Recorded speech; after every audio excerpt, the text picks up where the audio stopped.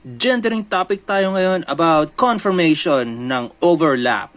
Let's go!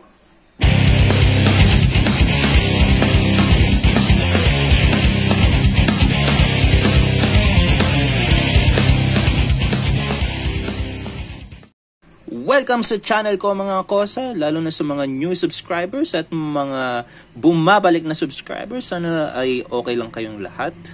Ang topic natin today ay ang confirmation ng overlap sa pectinal count ng mga scorpion. So, may hinanda ako dito, konting presentation. Meron tayong petri dish, meron tayong microscope, at syempre ang specimen natin, which is, kunin natin ang ating Layrus hyengi. Pakita ko lang sa inyo, nasa ilalim siya ng bato at ayun siya. Medyo di ko alam kung kakasya siya sa petri dish or oh my god, medyo mahaba-haba yung buntot nito. So ito, ang count niya is I think 25, 28 something yung pectin teeth count niya, because ano to, nabilang ko na yung pectin counts niya before, and it turns out na overlap siya. Yung kaliwa is mataas, yung kanan is mababa. So kailangan nating silipin ulit since na mature na siya, but by the looks of it, I am starting to think this is a male. I just need confirmation. Kasi, hello? Ayan. Medyo ano natin. Kita nyo yun? Medyo, medyo ano siya. Bolty-bolty. Mukhang hindi siya kakasya sa sa petri dish. May gulay. Paano ko ba malalagay ito dun? Wait lang baka kailangan nating mag-gloves dito at hawakan to. Wait. Teka, try nga natin. Baka sakaling magbabaka sakaling lang tayo, baka pumayag siyang mailagay dito sa loob ng petri dish na hindi natin siya hawakan na gamit ng gloves. Oy! Teka lang, medyo tumakbo yung puso ko at huminto. Hindi ko alam kung tumakbo o huminto, pero parang gano'n, para ako inatake sa puso. Layrus tayo. Kaya kayong mga folks, huwag kayong basta-basta mag-ano nito. Makikipagsagupan muna tayo dito. Dito. Balik. Ang hirap ng isang kamay lang. Dito. Dapat, siya, stay put lang. Stay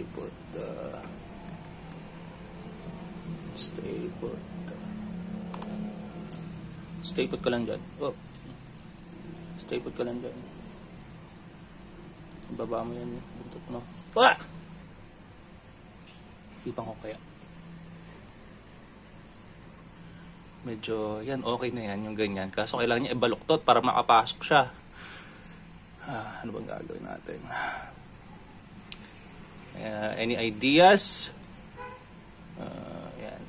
Medyo, pag sinundot ko kasi ito, tatakba to pag ginalong ko. Yan. Yon, onti na lang, Chong. Onti na lang. Baba mo yan. Baba. Huwag ka tumalon. Yan, Chong. Medyo, siya alert. Yan. No, sorry. Baba mo, baba. No! Dito kaya sa mas malaki. Mas malaki tong area nito kaysa sa kabila dito tayo. Up. No way! Ang hirap ng isang kamay lang. Pinagpapawisan ako. Dapat pala yung 100mm na petri dish ang binili ko. Kuya, hawakan mo nga to. Bigyan mo para mas madali. Magsusot ako ng gloves para may protection. So, kailangan natin ng gloves.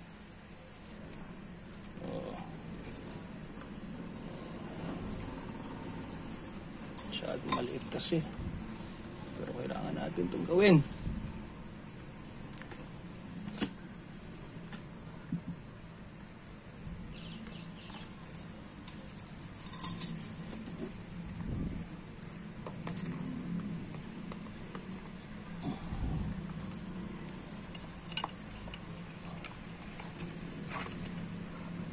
Yan.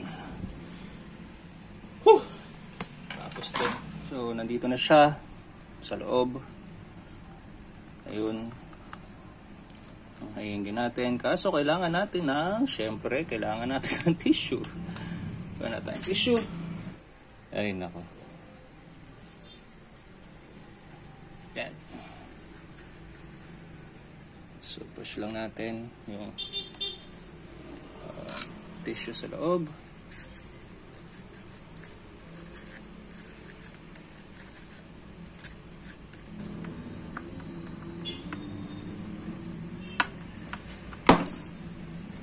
Oops.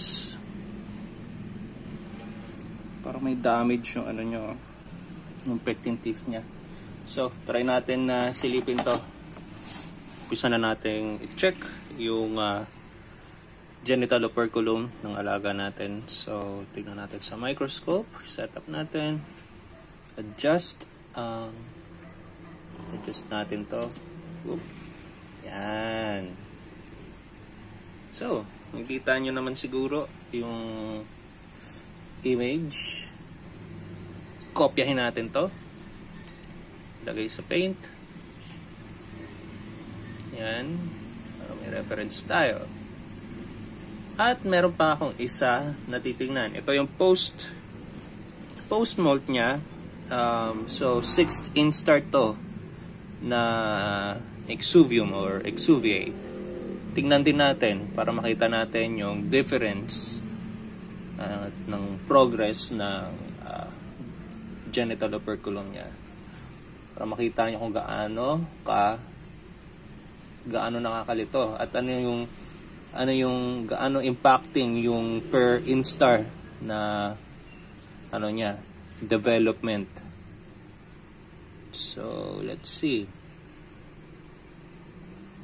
Yan. 'Di ba? Kita nyo ba ang difference? Ating copy. Lakihan lang natin 'to. Yan. Ito. Yan. Paano ba natin ito pala. Hindi natin nalakihan yung kanina. Naku, patay tayo. Ulitin natin. Okay, 6-eye molt. Kita natin ang difference nilang pareho. 6-eye molt. Go back sa microscope.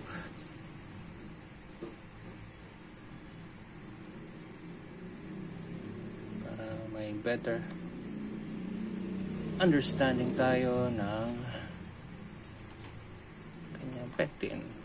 So, here we are. Ito na nga. Ang hukom. Natin. Zoom nga natin ng konti. So, itong nandito sa blue, ito yung male, ito yung female genital operculum. Ito yung 6th instar molt at yung current na scorpion natin na 7th instar.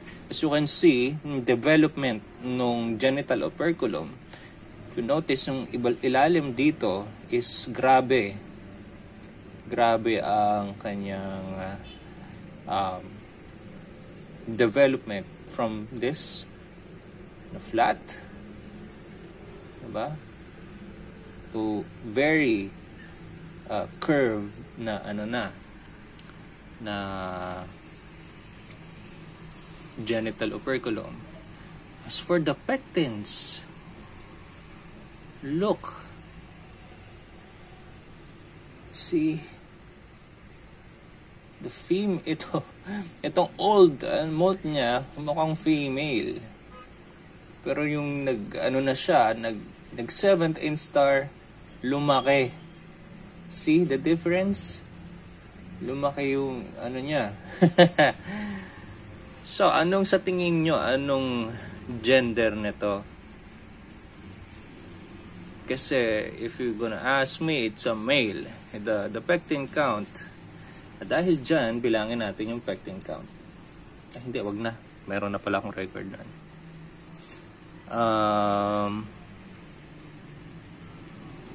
Yeah, this indeed looks male to me. Kasi, yung body structure niya isn't of a females. If you can see, let me show it to you. Pakawalan natin siya dito. Sana hindi magwala. I'm sorry kung nilagay kita dito. Oop. Medyo galit na siya. Galit. Ayan o. Look at that. I don't think na ano to. Na female to. So, you are free to go. You are free to go. Akin yung petri dish.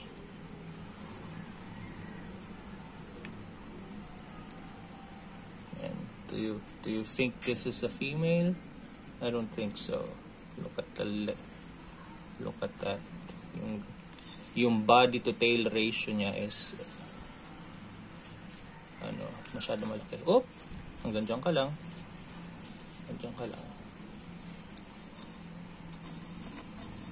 Ayan. So I'm thinking this is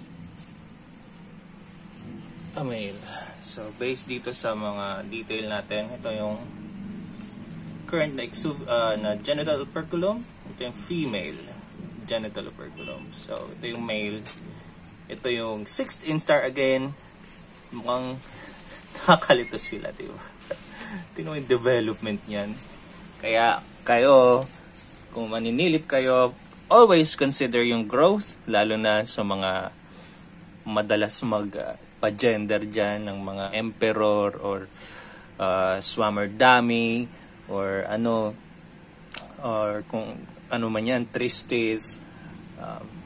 From this alone, you can tell the difference ng progress or maturity ng genital operculum nila. That alone is hardcore evidence na huwag kayo basta-basta mag-gender ng low instars. So, yan. Sana may natutunan kayo. Sana subaybayan nyo pa ako sa mga susunod na vlogs. Ayan nyo, ibubuhos ko lahat ng nalalaman ko about scorpions sa channel na to. At sana may mapulot kayo. So, yun.